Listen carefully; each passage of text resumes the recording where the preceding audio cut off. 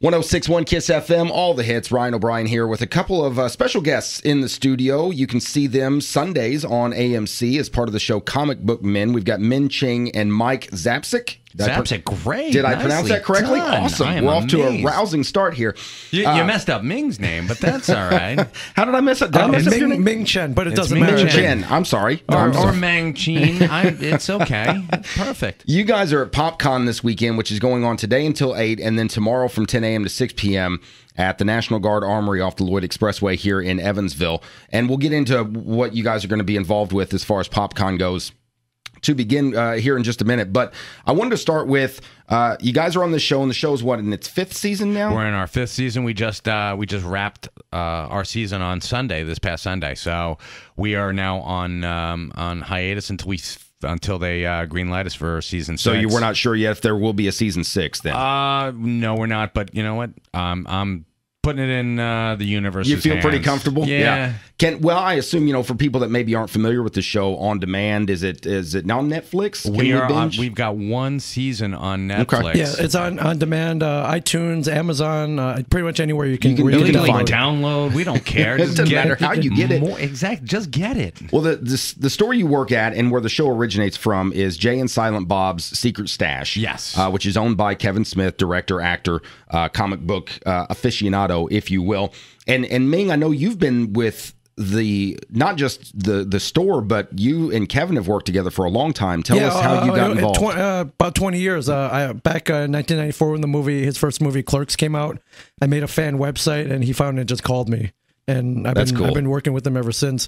Never thought it would lead to reality TV or anything that's come. It's not reality. It's unscripted. There you go. Just never thought it would lead to TV, but it did. I'm glad they finally realized that it's got to have a different name. Yeah. It's not, it's real. You guys are real people. Yeah. We are real. We talk real. Once you put cameras anywhere, it changes everything. Yeah. So it's not reality TV anymore. It's unscripted. They throw us in unique situations, and it's sort of like trying to fight your way out of a paper bag. Yeah, and hilarity ensues. Yeah, but it's led to cool things. Now here we are in Evansville at PopCon. Absolutely. That's pretty awesome. Now, Mike, you've been with the store since 2000. How did you get involved? I was actually a customer before I was an employee. Mm-hmm. I didn't annoy Walt Flanagan, or I didn't annoy him enough that he couldn't stand me. It's a key quality, and it's a very unique quality because everybody annoys Walt. And he needed somebody to work 2 days out of the month, every other Saturday, and I said, absolutely, I'd love to work. Every kid's dream is to work in a comic book store. And somehow I parlayed that into a full-time gig. Right. I was going back to college because I had a career as a chef. Really? And, I was a chef for 12 years, and wow. I hit burnout. Like a polar opposite kind of thing. Exactly. And, one thing led to another, and here I am on, this many years later on TV. You're too modest. Yeah, on the show and in real life, you're the comic book genius. You are the encyclopedia. It's books. Just one of those things where, you go to a cocktail party and people start talking about stuff. Yeah.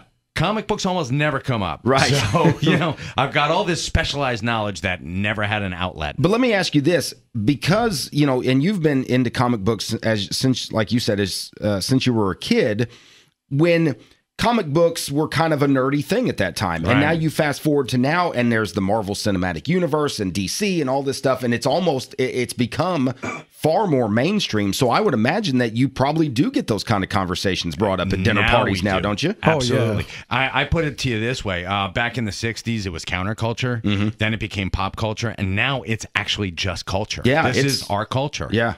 Yeah, you're the man now. He's the guy at the cocktail parties with his pinky. I was like, have you heard? I'm the most interesting man in the world, which is really depressing for everybody else. Hello, Muffy. Have you heard of the Civil War cinematic masterpiece coming out? Whose side are you on, Spider-Man? I'm really hoping for that Planet Hulk movie to come out. Oh, yeah. So, Ming, let me ask you. Yes. You're a tech guy. I know you do a lot with websites. Like you said, that's how you and Kevin first met. What, for lack of a better term, drew you into comics to begin with? I got my first comic when I was 6 years old. A kid gave me a copy of Avengers 214. On the cover was picture of Iron Man being taken down by the Ghost Rider, and I saw that. I'm like, what is it? My mind was blown as a 6-year-old, and I've continued ever since then. When I got into college, the stories became a lot more adult. There was Spawn, Preacher, things like that, and that got me way back into comics, and that darker tone kind of keeps me going. And let's not forget, you know, the swimsuits, the tight fitting clothes on the ladies. Doesn't hurt. Sure. Chin 13. You know? Sure. The proportions that didn't hurt either.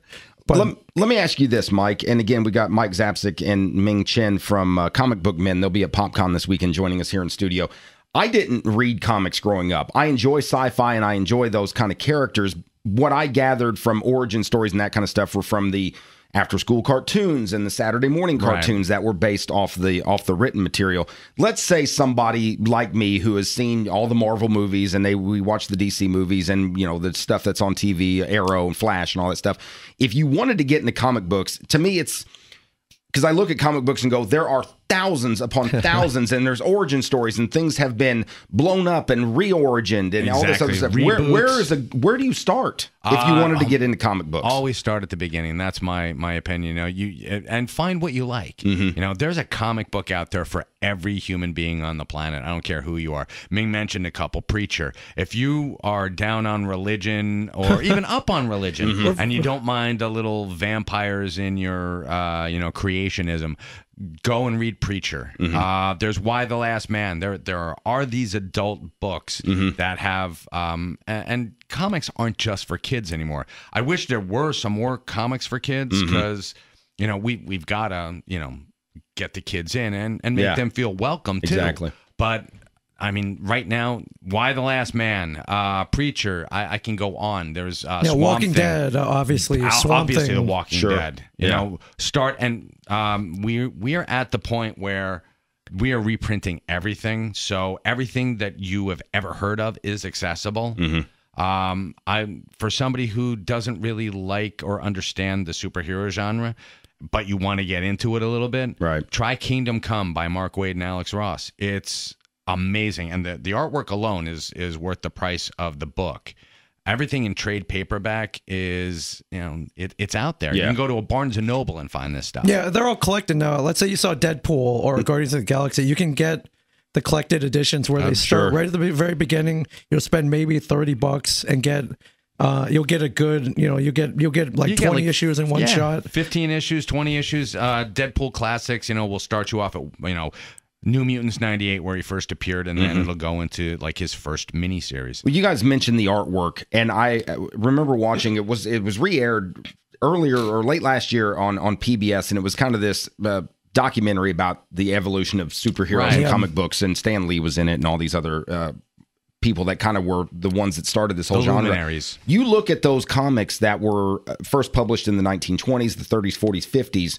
The artwork there, which I'm sure was pretty advanced for its time, compared to what you get now, some of this stuff is just the shading and the lighting and what people can do with this stuff blows my mind that people are that talented. Yeah, here's a little known fact. Back in the 30s and 40s, most of the men went off to war, so comic books were actually made by kids. Right.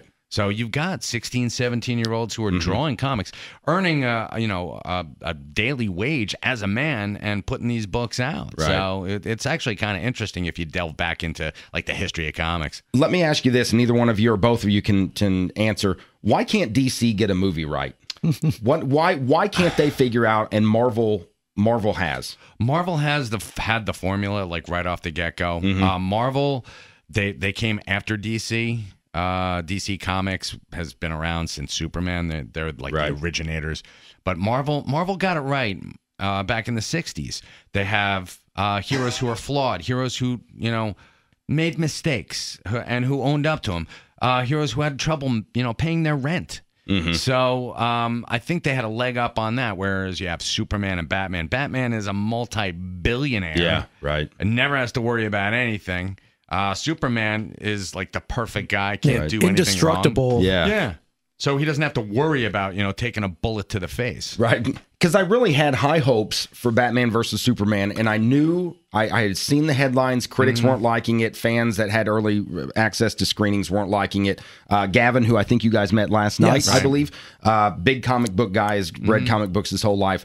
He really shot it down, and I kind of thought, well, maybe he's just nitpicking it a little bit more than I would because he's so familiar with the source material. But I sat there and I had so many high hopes, and it just was, this is not a good movie. It's just not a good movie. And I can't figure out why they can't get this straight. I actually think that Affleck did a great job as Bruce Wayne. I don't have a problem with the acting. I think the story was poorly told. It had more plot holes than, you're absolutely right. You could drive, the Batmobile. For somebody like myself who is not super familiar with the source material, the dream sequences and the guy that I guess was the Flash entering this time thing. Yeah, he traveled forward in time. I'm sitting there in the theater going, what is happening right now? I have no clue. To be honest, there is no source material for this. I mean, they took a little bit from Dark Knight Returns. They took a little bit from Superman, The Death of. Right. But there was no real source material, so you shouldn't have felt that confused. But you did but anyway. I did. Everyone did. Right. I actually liked certain parts of the movie, but overall, it was that it had such potential, and it should have been the perfect movie, and yet it wasn't. And just wasn't good. My favorite part was Gal Gadot when absolutely. And this is a spoiler, folks. When Doomsday punches her and she goes flying backwards and she shakes it off and she wipes the blood away from her mouth and she smiles like it's on. That's when I was a great scene. This is fantastic, and I have high hopes for the Wonder Woman movie because I'm a huge fan of the period piece, like the Captain America First Avenger. Just about the most perfect movie you'll ever see. As far as comic book movies go. Right. And then they topped it. The Russo brothers topped it with Winter Soldier. Absolutely. And now they're doing Civil War. I am going to be blown away. I know. Why doesn't DC get it right? Because DC, they tend to compartmentalize. They've got their cartoon universe, they've got their TV universe, and then they've got their cinematic universe. The dude who played the Flash, Ezra Miller, is that his name? Not the same guy from the show. No, not Grant Gustin is the Flash to me. Great. I love that show. He is fantastic. Why not bring him in? That's what I don't get either. And it's, we have to do separate contracts and blah, blah, blah. It's like, who cares? All right, you know what? Then do it. Then you know what? Chop that legalese stuff off at the knees. I don't want to hear about, if a lawyer is making the decisions for the cinematic universe, fire that lawyer. Right. And I've seen a theory that they may try to, because there's all these multi-universes in DC Comics and stuff, that they may try to pitch it as some kind of, that's the Flash of this timeline, and the TV Flash. You're just going to confuse people. Yes, exactly. And you know what? People are stupid. Yeah. Keep it simple. That's right. Keep it simple. That's exactly right. Keep it simple, stupid. So, Ming Chen, Mike Zapcic from Comic Book Men on AMC Sunday nights. They'll be at PopCon this weekend. I saw, by the way, Ming, that you guys checked out a relatively new place here in town, Secret Headquarters, yesterday. Absolutely. And you seem to enjoy what you saw. We loved it. It was a little slice of Jane Silent Bob's secret stash here in Evansville. I mean, they did a great job with it. We stepped in, and if we lived here, I'd be hanging out there all the time for sure. True. You'd never get rid of them. It would be my secret headquarters. Yes. Ming Chen's secret power is the ability to not leave secret headquarters. Yeah, we had actually met the owner, Jeffrey Osborne, at another con, and he mentioned, I'm thinking about opening a store. Yeah. What would you name it? I'm like, I would name it, if I had a store, I'd name it Secret Headquarters. So you're the guy behind the name. Yeah. Without knowing it until you showed up. Yeah, I was kidding around, but he was like, wait till you see the name of this place. I was like, wow, you really did it. But it is a great place. If you love pop culture, you love Star Wars, you love Funko Pop figures. Yeah. You love video games. Yeah, I know they've got a bunch of old school systems, Nintendo NES, Sega Genesis, Sega Master System, which I grew up on. So much cool stuff over there. Toys. Over on First Avenue. It is a pure geek heaven. So he's done a great job. PopCon today from about now till 8 o'clock, and then tomorrow from 10 a.m. to 6. Are you guys just available the whole time, or what's the plan for PopCon? We're doing a panel over the weekend. Doing a panel. It's Ask Us Anything kind of panel. That's what we like to do. no holds barred. Don't bring the kiddies, but that's fine. I'll try to go. Do bring the kiddies. You've done a fine job here. Oh, thank you. I'll try to go PG tomorrow. There you go. Absolutely, bring the kiddies. You can do it there. Kids 10 and are free, Yeah, so there's no excuse cool. not to bring your kids. And we'll be available. I wasn't saying don't bring the kids. Don't bring the kids to the panel. No, we'll keep it clean. Light. I'll keep it good. Come and meet us. Seriously, meet us. Sure. Ask us questions. Sure. We if you can't come to Jay and Silent Bob's Secret Stash, then we have come to you. Exactly. Yeah. Awesome. Well, you can catch both Ming and Mike from Comic Book Men on AMC today at PopCon, tomorrow at PopCon. It's at the National Guard Armory. Tickets are available at the door. It benefits Riley Children's Hospital up in Indianapolis, so it's a great cause as well. Pleasure meeting you guys. This was fun. I could talk for another 20 or 30 minutes, Pleasure's but we do ours. need to move on. So I got you. Thanks for stopping by. We appreciate it. Thank you. Thanks.